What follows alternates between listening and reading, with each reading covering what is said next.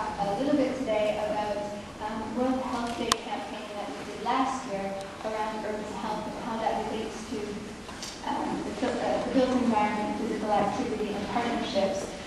So a little bit about my background on that.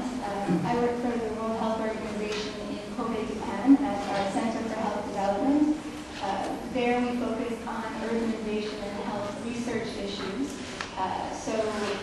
We're part of headquarters overall, but we were asked in the work that we do, we were asked by the organization to spearhead the campaign on World Health Day because the topic was urban health. So just very quickly, a little bit about World Health Day. It's celebrated every year on April 7th, and that's the birth of the WHO, our organization. And what's probably more important than that is it's the one time of the year where the entire organization focuses on one health issue.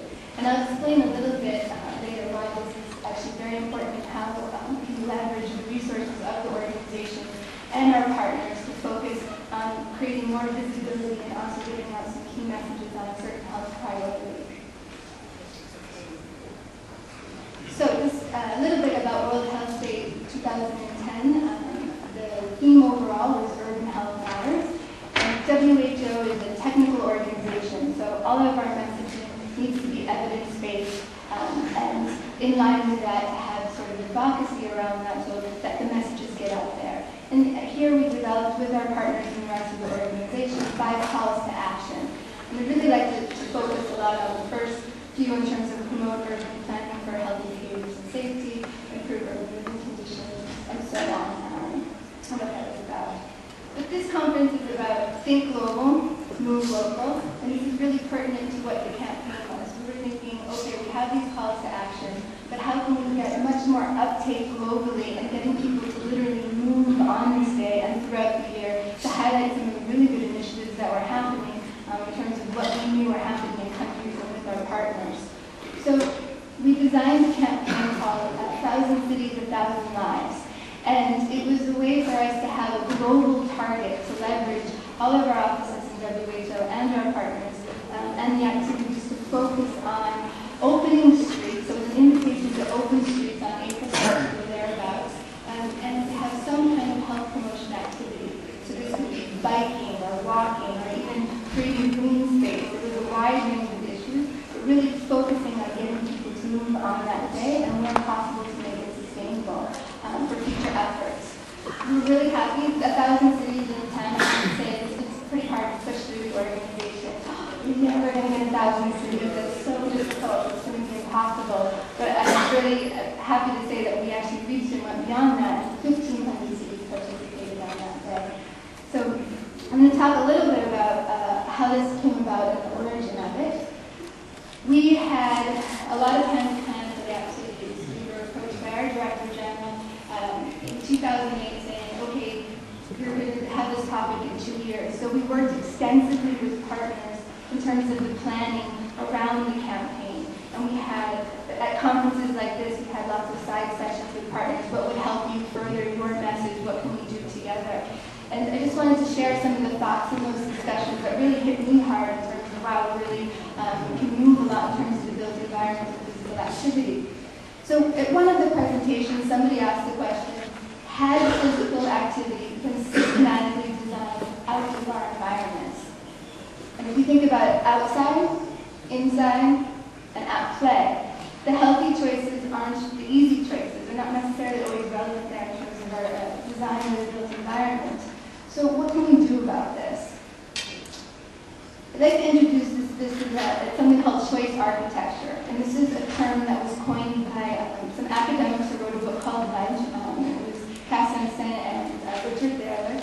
And in it they describe that choice architecture is about how decisions are influenced by how we present certain choices. So in the book they give examples of a child in the cafeteria and where food is placed. So if you put the cakes and the pies and all of that closer to the cash register and at eye level, it's easier to grab as you're going to the cash register. But sure enough, when you replace that with fruit and made that more accessible, more kids actually choose the fruit. So there are certain things that can happen in terms of how you design things and help influence choices to make them Ashley is a good example of this. Ashley lives in South London, and when he was 11 years old, he was overweight by his own admission. He said, I watch video, I watch TV. He wasn't really interested in sport very much. Well, two things happened to Ashley.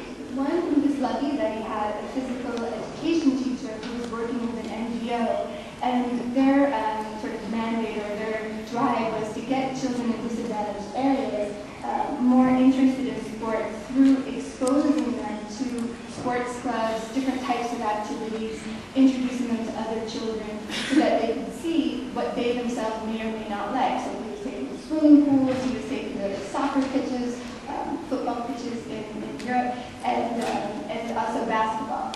So he took up basketball. Now, what I'd like to point out here is that, interestingly, he had at his disposal a basketball court outside of his apartment. He said he never noticed it. So he did have the design and accessibility, but in addition to that, the choices were made easier for him because of an intervention made by his teacher and an NGO. But in terms of choice architecture, we can also look at more population-based initiatives. And I love this photo. This is a photo of Jakarta. It's not sort of the first city you think of in terms of some of the open street initiatives that they've done. So they close off their streets, and periodically they have events like this where you can do physical exercise in the city. And later, on World Health Day itself, the Financial Times did a special excerpt, a magazine on the future of cities because of the World Health Day campaign launch, looking at cities from different angles. And one of the things they asked in one of the articles was, cities as our gym, why not? Why do we always think of cities as, cars and this or that? Are there ways that we can design in terms of making it more physically accessible? Not just closing it off for one day, but in terms of the design itself. So a lot of times we're asked sort of, how did you go about organizing it? For people who are interested in doing things like this, big campaigns to help promote certain initiatives, in this case, getting people to move. We've discussed with our partners extensively about this afterwards and also within WHO. And one thing that people had said was what was helpful was to have a clear vision.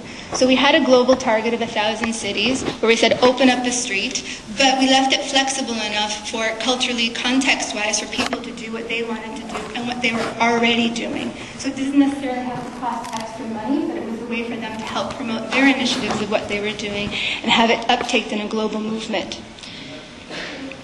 Critical here, I would say also, is just the WHO structure in itself. One of the key elements where we were able to reach a wide audience was because of the structure of the organization.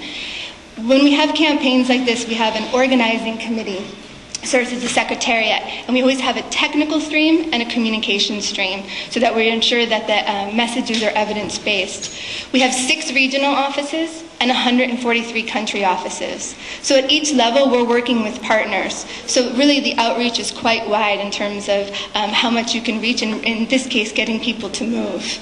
So globally, we worked with various agencies, and one that I'd like to highlight, because I'll talk a little bit about that, is the 880 Cities, which is an NGO that works in terms like Walk and Bike for Life type of initiatives.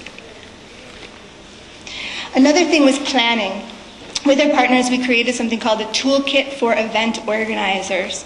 And in it, we had the key messages in terms of the technical messages we were trying to get out there, say the physical activity recommendations on a daily basis and so on, but then also actual things that cities, universities could do. So we had a huge section on how to go about to plan open street initiatives for those that were interested in terms of closing it off to traffic and having biking lanes and walking and so on. So that was something we developed with partners in terms of the experience that cities that had already done that were doing. So we were able to use information and create them into sort of a guideline format. But we also had sections for what universities could do, walk to schools campaigns, that kind of thing, and also other activities in terms of making environments greener through tree planting and so on, a wide range of initiatives to choose from. Throughout, also I would say that a broad element of success was reaching beyond the health sector. Increasingly, WHO is really trying to hit this message home. A lot of the health issues, I mean, especially in cities, you all know this, it's not something the health sector can solve alone. So we really need to work and reach out with, say, transport, recreation, education, police, even sanitation. So if you have these big events, what's the cleanup like afterwards? So it's really across multiple sectors and with multiple parties. So you have people, you need to have the municipality behind you, but also what communities themselves and NGOs can do.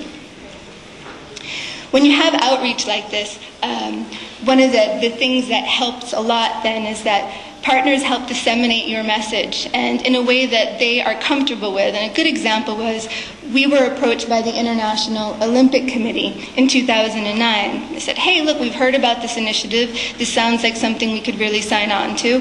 We have our Congress in 2009. Can you tell us a little bit more about it?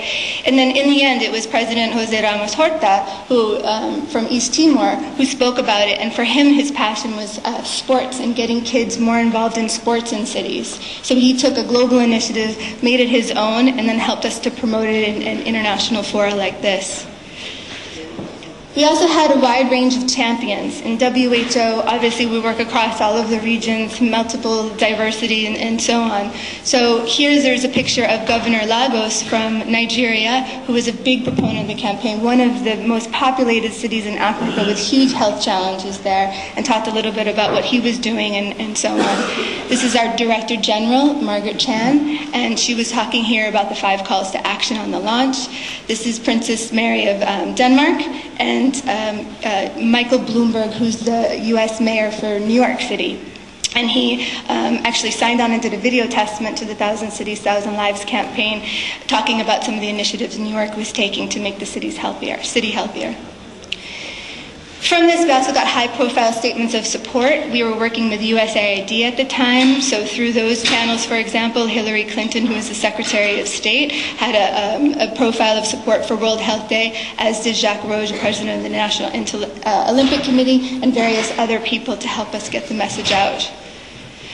But really, I would say probably one of the hugest successes of the campaign was the interaction on our social media site. It was the first time that WHO reached out to the general public through social media, where cities could exchange information about what they were doing, upload photos, upload videos, and here you can see we had 2,200 network members, 5,500 event photos, and 180 events submitted. But critically, what was important was that the cities could see themselves on a global map.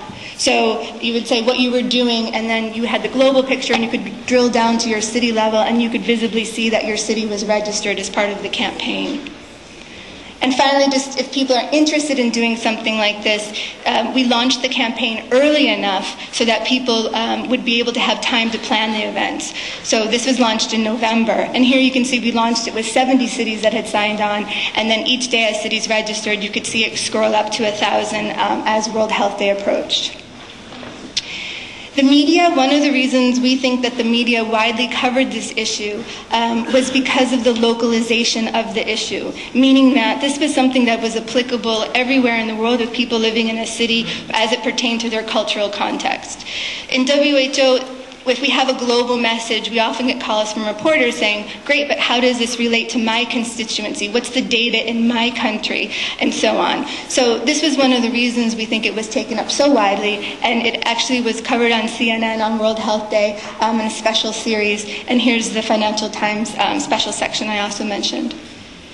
So I'm just going to sort of wrap up here a little bit about some of the results from this. And here you can see in the end there were 138 countries that were part of the campaign with over 1,500 cities.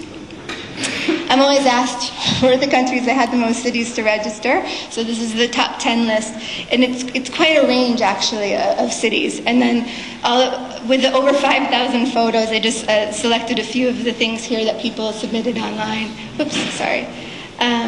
Interestingly here, in terms of partnership as well, we were approached by, I went to China to discuss with the Ministry of Health there and the National Patriotic Committee, and they were doing a program already on health and hygiene in cities. So they wanted to use this as a way to, as a PR exercise, really to launch that, and said, look, we'll register all 454 cities involved in this campaign, and they were doing some open street initiatives, but we'd like to announce it on World Health Day itself. This is an example of when you drill down to the map. Here is in the States, and at the city level, San Francisco, what they did was they have Sunday street initiatives, and they added an additional one that they had planned around World Health Day. So there was wide participation on that day. And just very quickly, Spain, there were 55 cities. Thailand, there were 67 cities. In Iran, which maybe some of you normally wouldn't expect to have a big uptake of this, but did. So just to wrap up here, I really believe that movements like this can affect public policy change. From a WHO perspective, what happened after this campaign was that it really did help raise awareness and urbanization in health. And one of our messages at the center, but also in WHO, is how do you take urban planning and scale it up to national planning?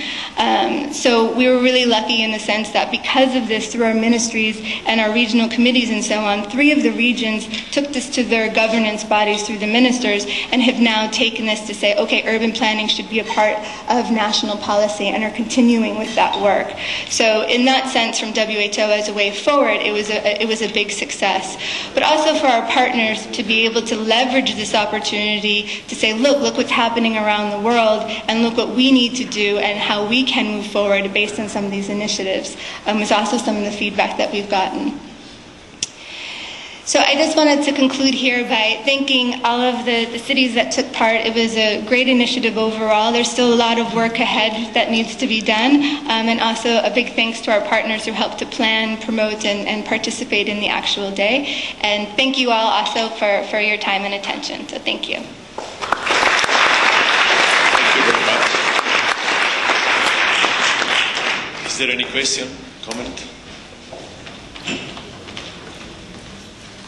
Yes, please.